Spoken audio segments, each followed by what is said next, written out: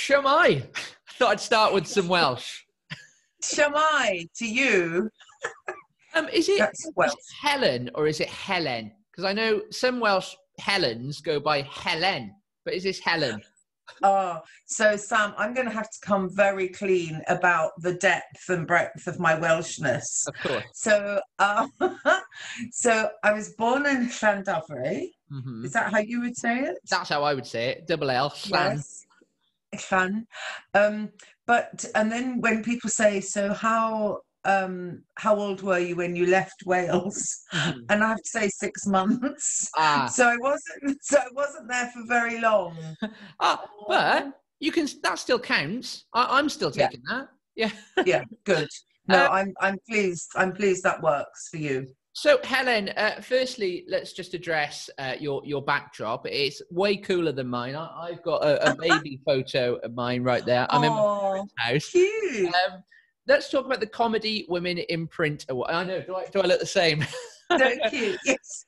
Is that you or is that your baby? No, that's me. That's me when I was younger. Oh, a picture of yourself on the wall. I like. Yeah. Well, I can compete but I haven't got a picture of myself as a baby. But this is one of the backdrops I take around with me at literary festivals in case people don't know what I've done. Mm-hmm. So it's got lots of photographs of me to remind them. I've still got to put way more career shots on my wall to actually match it with yours.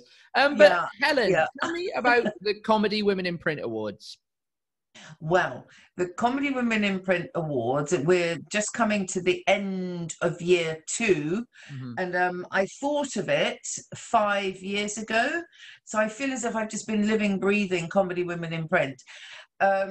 Because I wrote a comedy novel called Losing It. And I looked around for a prize to win. Obviously, what else? Don't we all? And there wasn't one for witty women authors.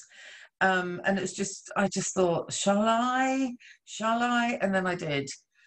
And I have been doing it more or less ever since, because it's quite complicated, actually, running a prize. I mean, it sounds, oh, there you go.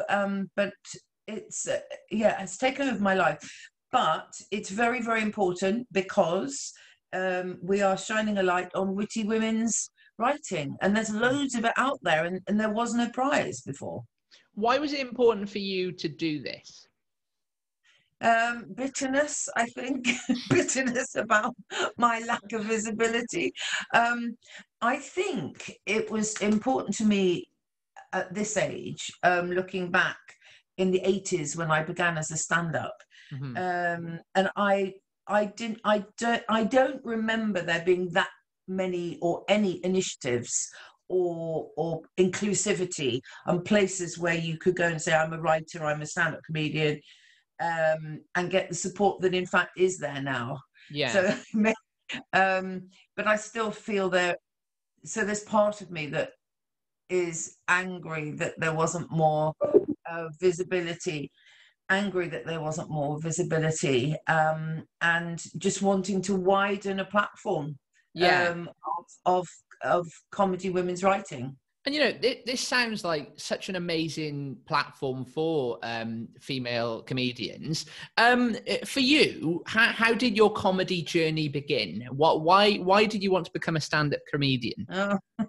Well, it is an odd question, isn't it? It is. Why? Because you meet people and they go, that is the last. So many people go, I could not do it. It's like, you think of the worst thing in the world. Yeah. Like I always think the worst thing in the world for me would be like being on stage naked in front of my parents. I think to me, I torture myself. I mean, that'd be pretty bad. Yeah. It would be pretty bad.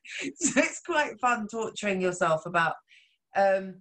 But I think this is the way I look at it, that if you remember when you were back at school, and there's always one funny person in the class, isn't there? There's just, and I was fat as well and wheezy. I got asthma and I had hairband. Yeah. So I think you kind of know if you've got a funny bone. I mean, nowadays you can do it many ways. There's lots of stand-up comedy courses, and it's there's so many more opportunities now. But I think I wanted to write and perform since I was 10. So I think you just know that if not everybody gets to do what they want to do either, but it was in my mind that I was really happy. I was really happy writing and creating and annoying my parents and forcing them to see me do things. So it was kind of in me to do it. I don't know what it's like now as an older person. I still do it, but I don't have the same, you know, I think when I was 30, that was when I always think that's a time, an age when you have ambition. Yeah, you know, I can imagine. that kind of, that is your focus. And I remember really, really, really wanting it badly. My manager is a stand-up comedian here in Cardiff, and he taught me, because I was inquisitive towards it. I wanted to know the whole process of what stand-up comedy requires. And Daniel Glynn, his name is, he taught me that comedy is tragedy plus time. Would you agree with that? Oh, that's interesting. Oh, that's a bit esoteric. Tragedy plus time. Does he not mean timing? Isn't comedy about timing? Well, they do say that what is funny is never far from tragedy. So maybe that's partly what your superior stand-up Dan means. I think that people do. I don't think it's a particularly normal job. No. And so, but what's normal? You know, I wouldn't be happy not pushing myself out into a difficult area. I think I'm made to do difficult things and then moan about them. So I think we're quite a miserable lot, some of us. But then it's what drives you, I suppose. You know, it is an odd job. It's odd. And of course, I don't do it so much at the moment. Running the prize is sort of taken up so much, but when I was promoting my book, going around all the nice little literary festivals with nice audiences that actually wanted to come and see me, that was blissful. Whereas like on the stand-up circuit, you're kind of going in to do your 5 and 10 minutes sandwiched between mostly men, and people don't particularly want to see you, so you've got a double whammy of having to prove yourself. And so it's quite nice. It has been quite nice in my later years of going out and then people clapping. That's nice. Oh, that's like, I'm such an ego. It's just like a fit. There's a kind of fit, I suppose, because people wouldn't choose to come and see you if they didn't want to. I have to tell myself. No. And you know, the Comedy Women in Print Awards, what is up for grabs? What can you win? Oh, good question. So the winner of the published prize gets $3,000, which is quite a substantial amount of money. And a nice sticker which says winner, which I think is lovely. Have you ever won anything? Only my 100-meter swimming badge, but you know what? I hold that a pride of place to this day. Oh gosh, it should be on the wall. Can we have it on the wall? I need to add some in there. It's got to go on the wall.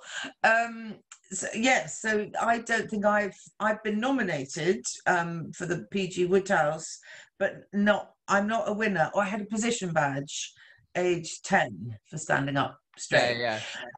But that's easy for some. So £3,000, and then we have a runner-up of the published. That's £1,000. And then the USB in some circles is the unpublished prize, gets published by HarperCollins. Wow. So if you're an unpublished author and you have a novel, you send in 8,000 words and then and a synopsis, and then it gets through, and then when you win, you become published author. That's not bad, is it? Not bad at all. It's a good prize. And just finally, Helen, if you had any advice for comedians out there who wanted to get involved in the Comedy Women in Print Awards, what would your advice be? My advice would be go on the website because it's got lots of information, and I do Witty Wednesdays on Instagram, which is a bit of a boast. I hope it is witty, where I talk to authors, get involved in the writing community and write, and join next year. You know, and to there's no harm in entering your work, and it makes you finish. You know, if you know that you've got to enter something, you will complete your novel. Yeah, definitely. So just you know, there's nothing to lose but to give it a whirl. Definitely. Well, Helen, I'm going to go rethink my interior decor. Should you? I want I you think. to, Sam. I'm gonna change where I do my interview. There's a lovely wall over there. I should have just used that one. I But think so. Helen, diolch yn fawr. Thank you very much. Oh, diolch.